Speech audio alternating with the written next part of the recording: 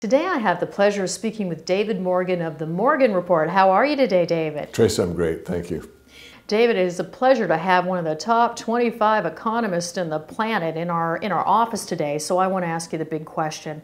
Have we actually recovered from 2008 yet? Because, you know, it doesn't feel like we have to me. Yeah, we haven't. There's no doubt in my mind, from all the metrics we use, if we look at them unadjusted, we look at the truth, the facts are that we have not really recovered from the 2008 financial crisis. Can you give us more on that? Yeah, I think if you look at it from the financial markets, it's now represent about 40% of what goes through in the United States. It's financially market heavy.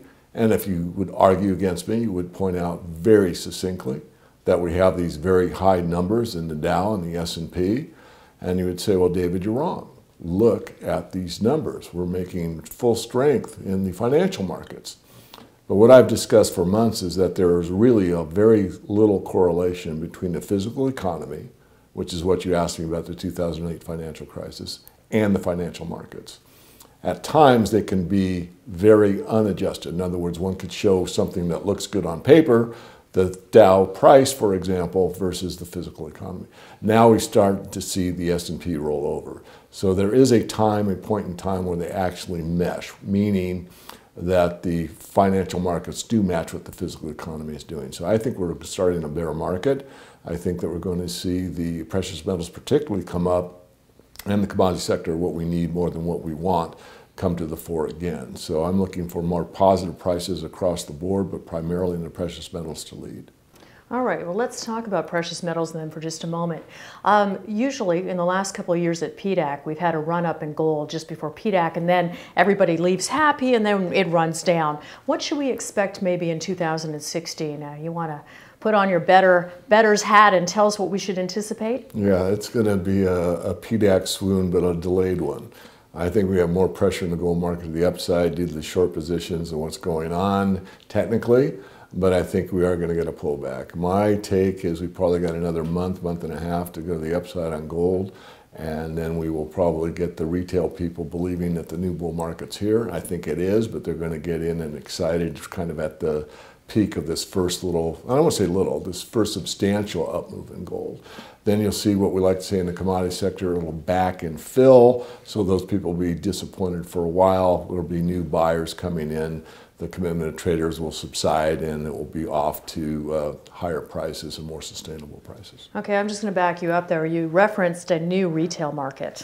What did you mean by that? I didn't mean new specifically. What I meant was new buyers in the retail market and some of the old buyers that maybe have some cash left coming back into the market. Okay, and of course our audience at InvestorIntel they love technology metals, and you are the silver expert, the silver guru, and silver is one of the most prominent technology metals. What should we anticipate with silver, for instance? Great question. If I might digress, I've said many times that silver is the best technology stock you can own because it conducts heat better than any element, it reflects light better than any element, and it's using anything electrical or electronic. We can expect, silver's been lagging gold, I think we can expect more high-tech uses of silver. If you go back to the Warren Buffett days and when he bought the 129.7 million ounces of silver, the big rumor was that there was new battery technology. That was all over the internet, that Warren Buffett knows of this new battery technology and is going to team up with fill in the blank. I know the company, I won't mention it. Not true, although silver can be used in batteries, and they are used in military batteries. Point being is there's always new uses for something like silver, and you know what you do is one of the best, and that's looking at all these breakthrough technologies that are at the fore through the rare earth sector, and you've done a great job of informing the public about those. Silver is sort of a stalwart that's going to be there forever, although you look at like what graphene can do, and certainly there is the possibility that you could actually find something that conducts electricity better than silver. I'm not saying it does yet, and of course, even if it did, cost is too high at this point in time. But I'm very open-minded about technology, and I think that we're a little too dependent on it, like technology is a thing that solves problems.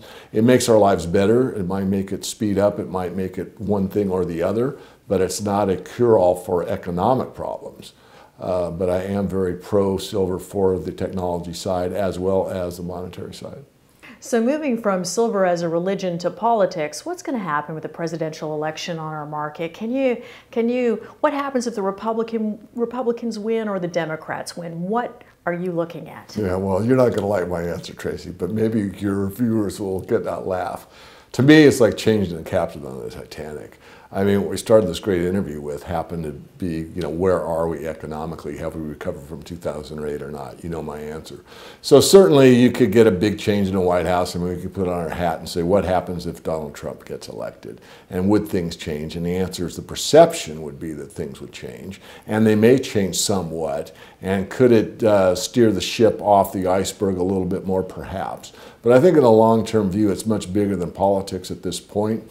I think that most people that are really informed realize how big the global banking establishment really is, how big the corporatocracy is, how big the corporations are relative to the political climate, and regardless of what people may do, believe, or say, that what really runs this world is money, and that those that have it or have control of it and their corporate buddies pretty much have a say in what really takes place regardless of what the political rhetoric is. So I'm pretty apolitical. I'm not really on the Democratic side or the Republican side. I'm more of a free thinker, but I also think that people that want to certainly can hold on to their beliefs, but the idea to me is a bit immature that there's someone there, big daddy's out there, and he's going to make everything better. No, we make better by invention. We make better by starting businesses. We make better by what we can do as human beings, and I think that that's something that has to be more instilled in the public education system, that it's really, you're more powerful than you think you are. To think that there's always someone above you who can do more. I was taught I'm equal to anybody but no better than anyone. That's a perception that I pretty much lived with my whole life. Doesn't mean that I can't do something different or something better in a certain terminology, meaning maybe be a better analyst in the silver space, but that doesn't make me better than anyone. It just makes the fact that being a human, I chose something and I put a lot of will, determination, and effort into it. And we all have that capability. So, I'm not very political. I really don't like what's going on either side right now. It's a lot of mudslinging like it's always been from the time I was a kid. Well, you mentioned big daddy, so let's talk about currency. What's happening with let's talk about the American dollar. What should we expect over the next year? Great question. It's not my forte, but I'll certainly answer it to the best of my ability. The dollar is definitely going to be declining in my view, and the big thing to watch is the fact that the yuan will be part of the SDR, part of the special drawing rights. I think it's either the end of September or the end of October of this year. Once that takes place, what we really want to see, even though it'll compose about 8% of the SDR basket of currencies, I think it has enough influence, especially with China starting their old gold trade, that we really want to watch the currency fluctuations between the US dollar and the other currencies, but primarily between what the yuan does vis-a-vis the dollar.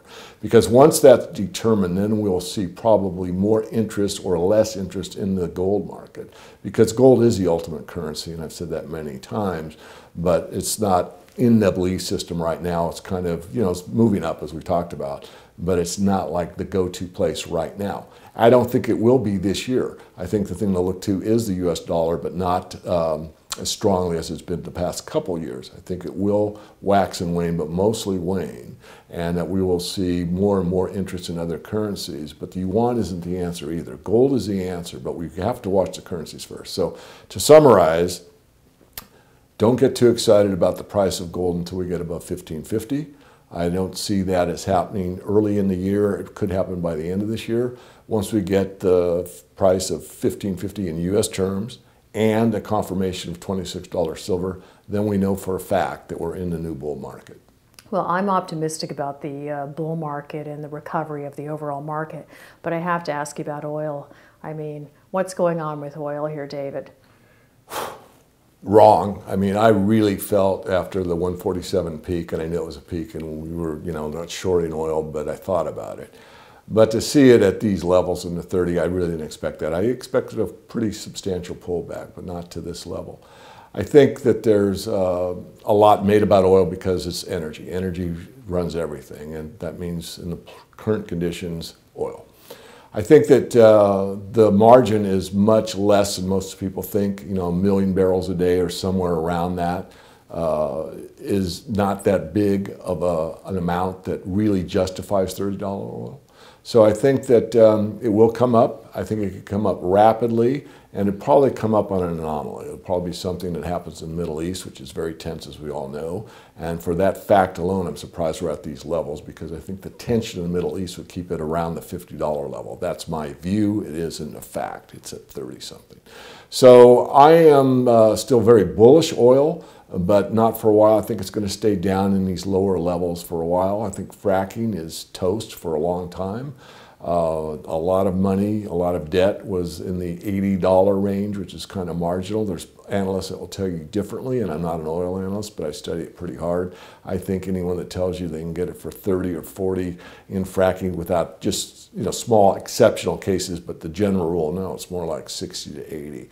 And I think it's going to be a while before we get back to those levels. So I think there's going to be a lot of debt that is going to have to be unwound through the system due to the fracking debt structures that took place when oil was higher.